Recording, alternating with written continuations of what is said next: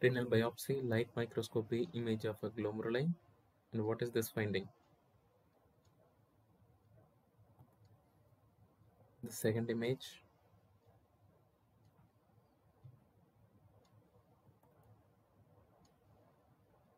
So this is the first image.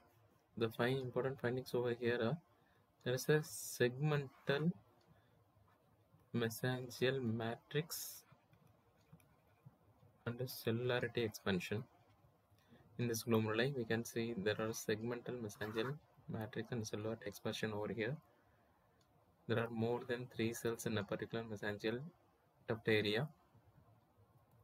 And what is this one? As we see here, the mesangial cells are 1 to 2, the capillary walls are normal, and this arrow is basically indicating the capillary wall thickness that is being compared with the tubular basement membrane, which is almost equal. So basically it is nothing but a normal glomeruli. So this is how, compared to the normal glomeruli, how a mesangial proliferation looks like in the mesangial cellularity and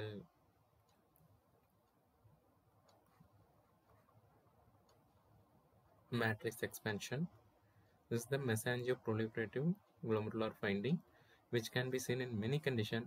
For example, IgA nephropathy, lupus, and etc. can be seen. That's all about these two images.